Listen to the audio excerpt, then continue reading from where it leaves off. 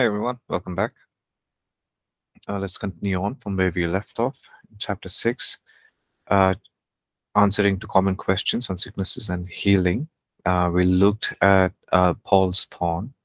Um, we looked at the passage that talks about, didn't look at Paul's thorn. Okay, so we looked at that passage. Let's look at another a frequently asked a question or a story that is misunderstood or misinterpreted is the story of Job, right? Job's troubles, right? His life is often explained, is taken into, and spoken of as an example, saying, okay, he went through this, so we also have to go through everything what Paul, Job went through, etc., etc. Okay, so we'll read a few scriptures and we'll try and understand that. Okay, so Job chapter 1 verse 12, it says, so Satan went out from the presence of the Lord. Job 2 verse 6 and 7 says, and the Lord said to Satan, behold, he is in your hand, but spare his life. So Satan went out from the presence of the Lord and struck Job with painful boils from the sole of his foot to the crown of his head. Okay, so Satan went out from the presence of the Lord and struck Job. Who struck Job? Satan. Okay. Job chapter 2 verse 10, in all this Job did not sin with his lips. Most scriptures. Job 3:25 says, for the thing I greatly feared has come upon me, and what I dreaded has happened to me. Okay, right? And so we know the story of Job, and all of that has happened. What he feared has happened. What he dreaded has happened to Job. He did not want any of this thing. He was afraid that might happen to him, and so it happened. But then look at Job chapter 42, the last chapter, Job chapter 42 verse 10. It says, and the Lord restored Job's losses when he prayed for his friends. Indeed, the Lord gave Job twice as much as he had before. Okay, one of the points that I want to make here in his story is, right, there are 42 chapters. Now, some people think, okay, it must have lasted for 42 years or something like that. No. Approximately the scholars, biblical scholars and the historians claims that the span of Job's troubles, his sorrow, his pain and everything was approximately more or less within a year, within 1 year, not 42 years, because it has 42 chapters. Okay, so that's a side note. Let's look at James chapter 5 verse 11. Indeed, we count them blessed who endure. You have heard of the perseverance of Job, and seen the end intended by the Lord, that the Lord is very compassionate and merciful. Okay, so how do we look at this scriptures, this story? Right, we very clearly see in Job chapter 2 verse 7. It says, so Satan went out from the presence of the Lord and struck Job with painful boils. So it was Satan who struck Job and his family, causing all these calamities and losses and sicknesses, etc., etc.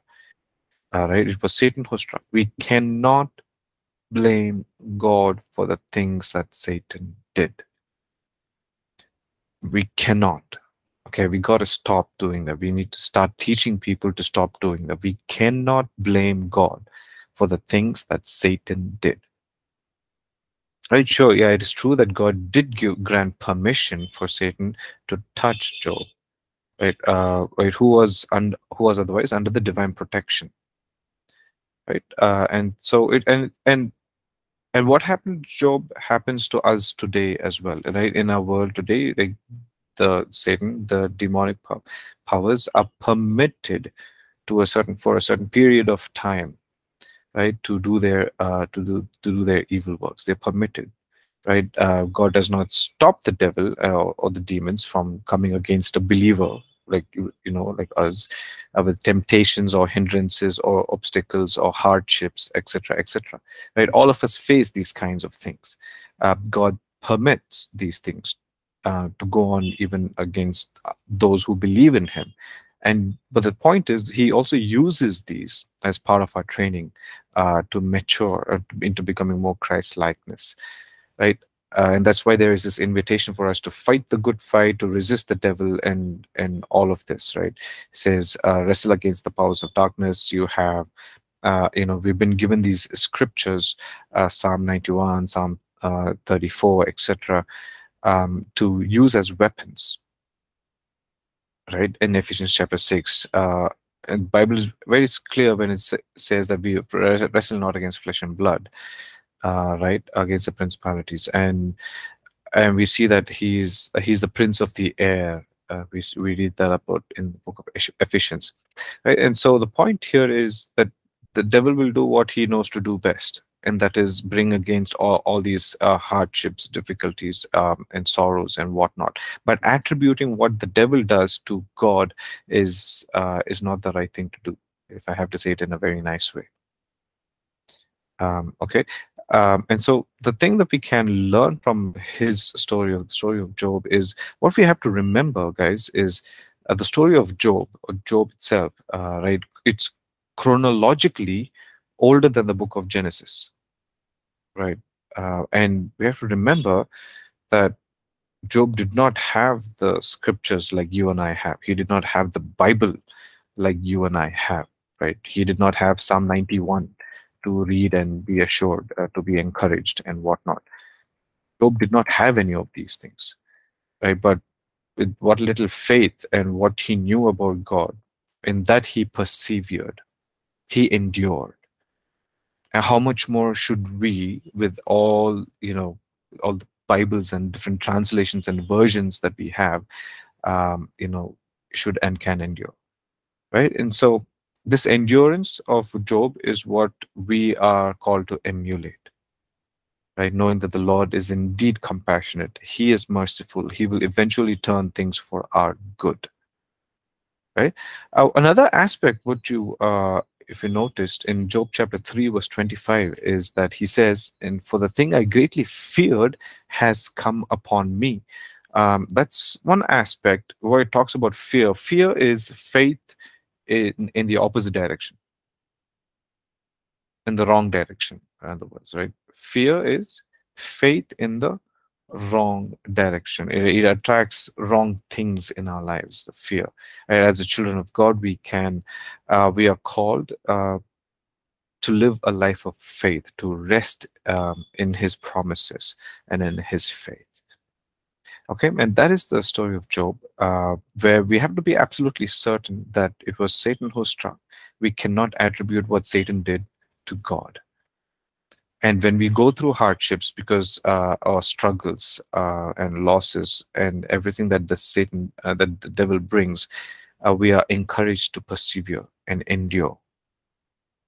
Okay, the weapons, have been given to us. Like His word is with us. We declare His scriptures of faith over our lives, and continue to walk this walk of faith. Okay. Uh, Another frequently asked question is, what does it mean when it says delivering one to Satan? Okay, delivering one to Satan, or handed them over to the devil. So we read that in, okay, let's look at 1 Corinthians chapter 5, verse 1 to 5. Corinthians chapter 5, verse 1 to 5. It says, "It is actually reported that there is sexual immorality among you, and such sexual immorality as is not even named among the Gentiles, that a man has his father's wife. And you are puffed up and have not rather mourned, that he who has done this deed might be taken away from among you. For I, indeed, as absent in body but present in spirit, have already judged, as though I were present, him who has so done this deed. So, in the name of our Lord Jesus Christ, where you are gathered together along with my spirit, with the power of our Lord Jesus Christ, deliver such a one to Satan for the destruction of the flesh, that his spirit may be saved in the day of Lord Jesus. Okay, another instant is Book of Timothy, chapter 1, verse 20, of two other individuals. It says, of whom are Hymenaeus and Alexander, whom I delivered to Satan, that they may learn not to blaspheme. Okay, it talks about these individuals in the book of Timothy, chapter 2, verse 17 and 18. It says, and their message will spread like cancer. Talking about the same individuals, Hymenaeus and Philetus are of this sort. Now, okay, so what is Paul talking about in 1 Corinthians chapter 5 is 1 to 5? Who is he talking about? Now, it starts off by saying that sexual immorality among you has been reported, and things that are happening are not even named among the Gentiles. So Paul is aware of these things, and he rebukes this individual who is committing such immorality. Right? He is administering his apostolic authority that is over him, and so he's disciplining a certain individual.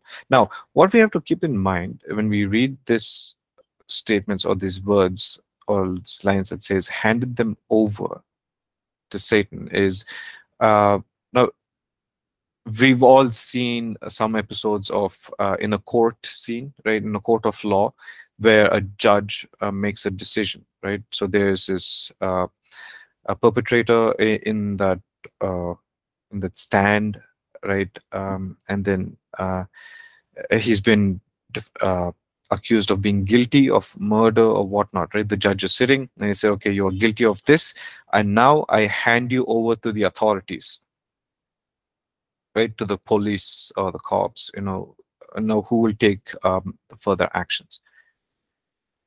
Are you with me? We see that God is a righteous God. He's a just God. And so what he's saying is, okay, now I've made this decision. You are so and so. Now I hand you over to the authorities. That's basically what it means here, right? Okay, you've been found guilty, handing you over, and that's what is happening here. And what Paul is saying is that, okay, this person who is committing this sexual immorality has to be removed. We're handing him over until he repents. And now we actually see that in 2 Corinthians, he says, okay, hey, this person who was punished, if he's repented and whatnot, that is sufficient. You should actually read 2 Corinthians chapter 2, verse 6 to 8. It says, this punishment, which was inflicted by the majority, is sufficient for such a man. So that, on the contrary, you ought to rather to forgive and comfort him, lest perhaps such a one be swallowed up with too much sorrow. Therefore, I urge you to reaffirm your love to him. So he's talking about this individual who was rebuked by Paul in 1 Corinthians chapter 5. He's saying, okay, he was rebuked. Now, if he's repented, you ought to love him and forgive him. Okay, so that's the meaning of that verse there. And then the other two scriptures we looked at about two different individuals in the book of Timothy, chapter 1, verse 20, about Hymenaeus and Alexander, is what Paul is saying is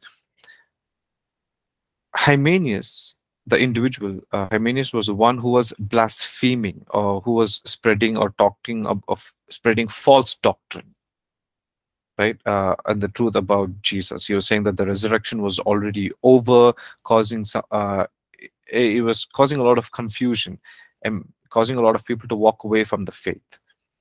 And Paul, you see that, okay, accusing him, saying, okay, you're doing this, you're blaspheming, and so I hand you over to the devil, to the Satan. And same thing with Alexander, who seemed to be the one who was accusing, who was opposed to Paul in his ministry, was accusing Paul of false things and whatnot. So in both cases, we see that Paul exerts apostolic authority, okay, to release these men from the church and dispose them to Satan. It's like, okay, I release you now to the authorities, like the judge saying, right? Okay, you've been found guilty. I release you now to the authorities. Let them deal with you as they would. Okay, and so knowing the Paul's heart, this would have been done with the intent that these men would come into repentance and aligning to the truth. That's the intention behind this thing, is that hoping that they would come into repentance. But we have no record of the outcome of this case, that is Hymenaeus and Alexander especially. Okay, and so it is true when we walk in disobedience, in rebellion, and beyond God's limit, one becomes vulnerable to Satan. When we start walking in ways that we are not in sinful ways, when we are not ought to, we are leaving the gate wide open for Satan to just like come, saying, please come, please do whatever you like to do in my life types. So but as believers, there is no need for us to be fearful of being handed over to Satan, as we are pressing into God, not away from God. Right? We are pursuing him, wanting to know more of him, and so we need not worry about these things. Okay, another passage of scripture which again which is misunderstood is 1 Corinthians chapter 11 verse 17 and to 34. We're really not going to read this whole thing, but it talks about where, people in the church of Corinth, people were partaking of the Lord's table, uh, and there was no reverence for it. Right? There was absolutely no reverence for it. So where it says in which verse?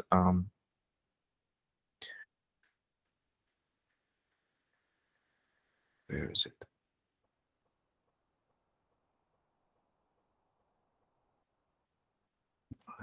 Just give me a second.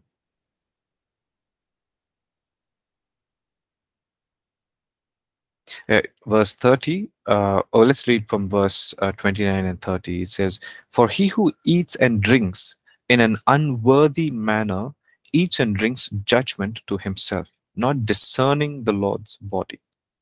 For this reason, many are weak and sick among you, and many sleep."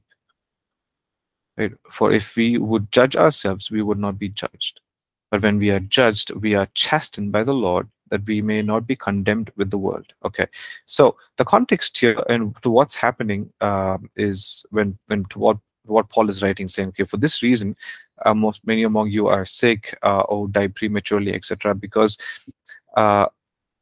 people partook of the Lord's table in an unworthy manner, right? So it became this communion thing that we talk about. The Lord's table became like like a feast. It was like a party time, right? They turned this into a time of having a feast together, like a potluck or whatever, which Paul says they could do at home. You can do all of this at home, but this is not what the Lord's table is intended for.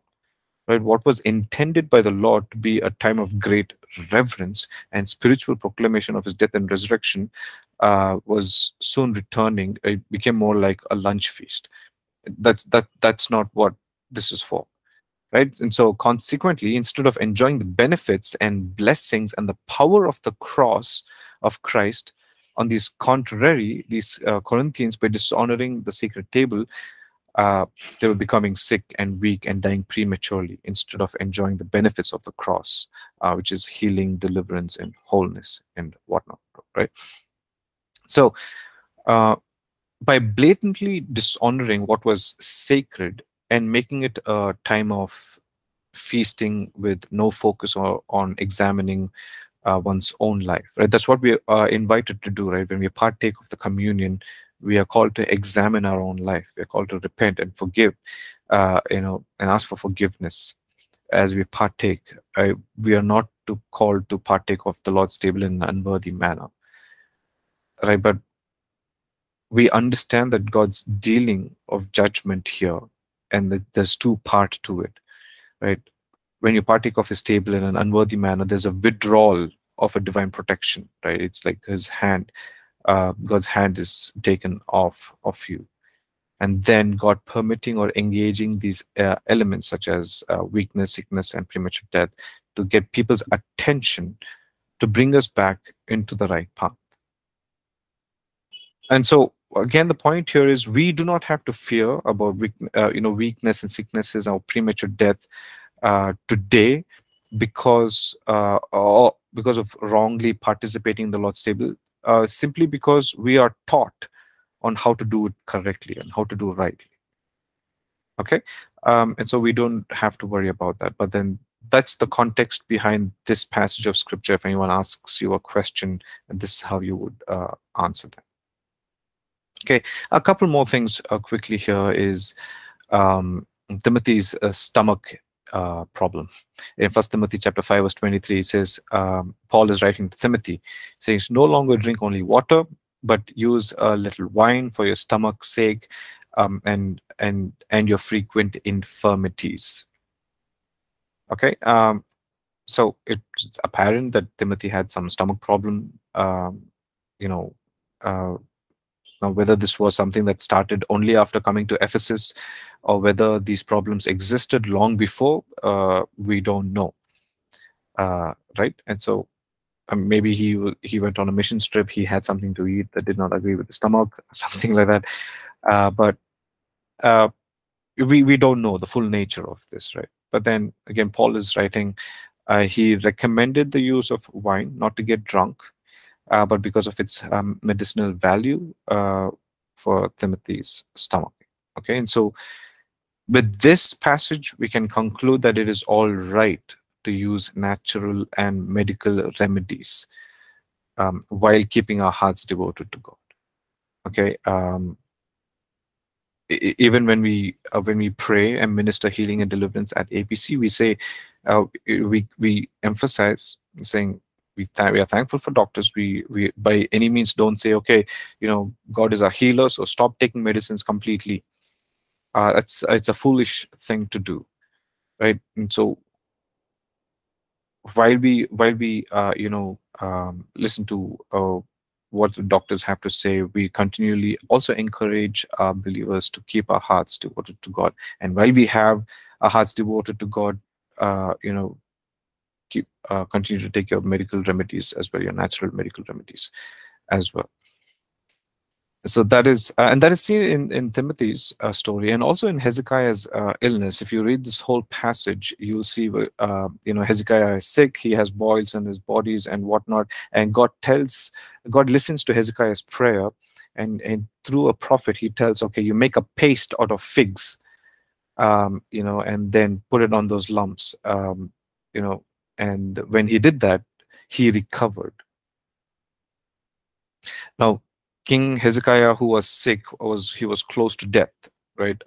Hezekiah is healed and he lives another 15 years because he obeyed, what God tells to do through the prophet. Now, again, God could have healed Hezekiah without the use of the paste made from figs. Why he tells the prophet to do so, we don't know. But whether the paste made from figs had any healing or medicinal properties it may have for the boil, we don't know. But whether it did have medicinal value as well, we don't know. But we can affirm that God is not against the use of natural elements, right, through which his healing is administered. He is not against it. He is willing to use the natural elements as well. Okay, and so we've got to keep those things in mind. Let's move on to the next passage. It talks about another character called Trophimus. In 1 Timothy chapter 4, verse 20, 1 Timothy chapter 4, verse 20, it says, Erastus stayed in Corinth, but Trophimus I left in Miletus sick. Now this is Apostle Paul that we are talking about, and he's writing saying, Erastus stayed in Corinth, but Trophimus I left him in the town called Miletus because he was sick. Now, Apostle Paul was a man, who ministered in the power of the Spirit, right? Who saw mighty healings, miracles, signs, and wonders, and whatnot. and he must have prayed for Trophimus, but he was still sick. But the point here is, this didn't stop Paul from going about his ministry. Right? He says, okay, Trophimus is sick in Miletus. I had to leave him there before heading out to Rome. And he said, but Paul continued to minister, to go to different cities, to Rome, and minister in healing and signs and wonders and whatnot. And so what we can learn from this is, we do not know again what happened to Trophimus after that. There's no record of it. Right? So we do not know if this was a temporary sickness or an illness, or if he recovered quickly after that. But the point here is that we admit that we do not always have all the answers. Okay, which is fine. It's okay.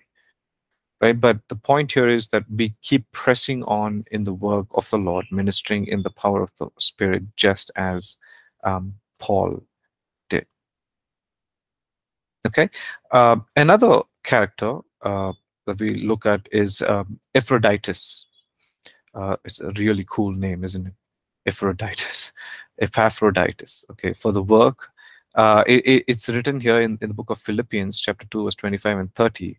Again, Paul writing, it says, verse 27 especially, it says, for indeed he, Epaphroditus, was sick unto death, but God had mercy on him, and not only on him, but on me also, lest I should have sorrow upon sorrow.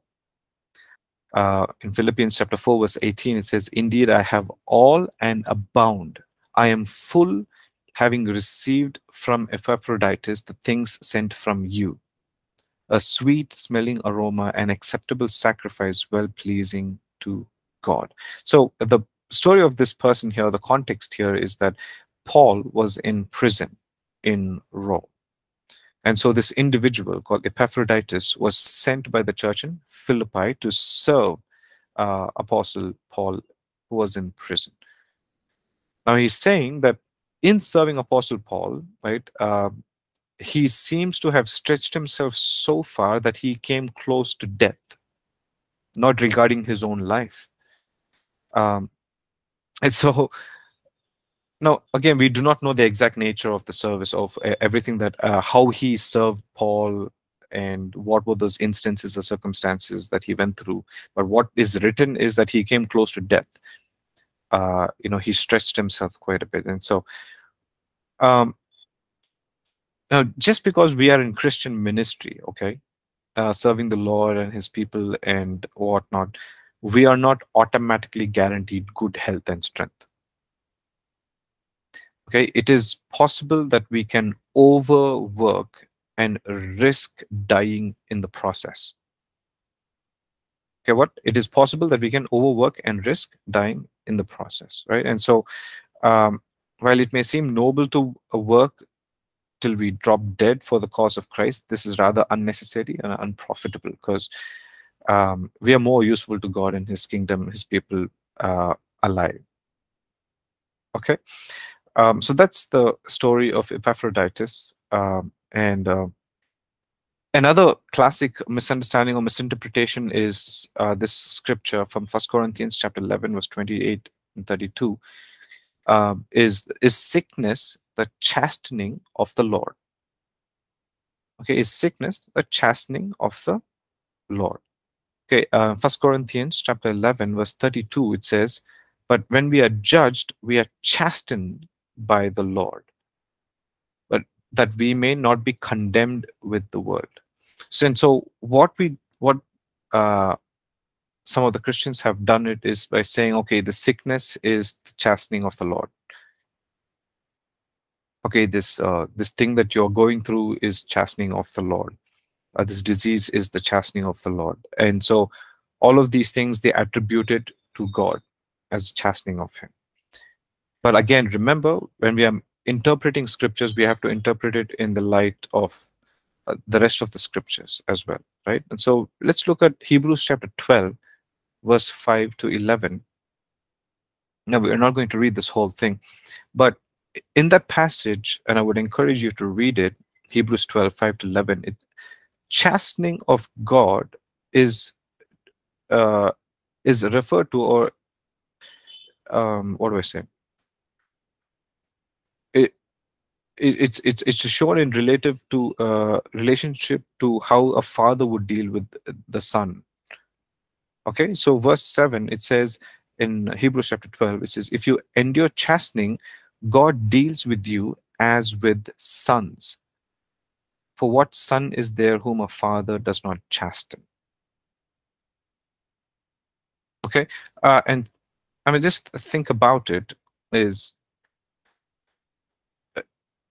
if I'm going to chasten my son, or any father, his son or daughter, is saying, you wouldn't say, okay, be down with this sickness or be down with that sickness or with disease and or whatnot, right? N- Now, if an earthly father would not do that, how would our heavenly Father do something like that to us? And is it right for us to attribute a sickness and disease, to God? Disciplining is very different. Yes, of course we can say that. Yes. And so, I mean, disciplining is so much more different from saying, okay, the sickness is for you and this disease is for you, right? Isn't it? Um, and this whole passage, actually, let's just read that. It's so beautiful. In verse 8 in Hebrews 12, it says, but if you are without chastening, of which all have become partakers, then you are illegitimate and not sons. Furthermore, we have had human fathers who corrected us, and we paid them respect, right? We correct us. Shall we not much more readily be in subjection to the Father of spirits and live? Okay, so and chastening is the normal course of things, which has to do with teaching or correction, and punishment done lovingly as to a child, right? And only in extreme situation has to do with judgment, right? Because the word chasten, it comes from the Greek word, which again simply means to instruct, to learn, to teach, according to some of the concordance that you can read. Okay, and so in conclusion of this chapter, you know, we want to just answer one last question and leave with that: is it all right to combine faith and medicine?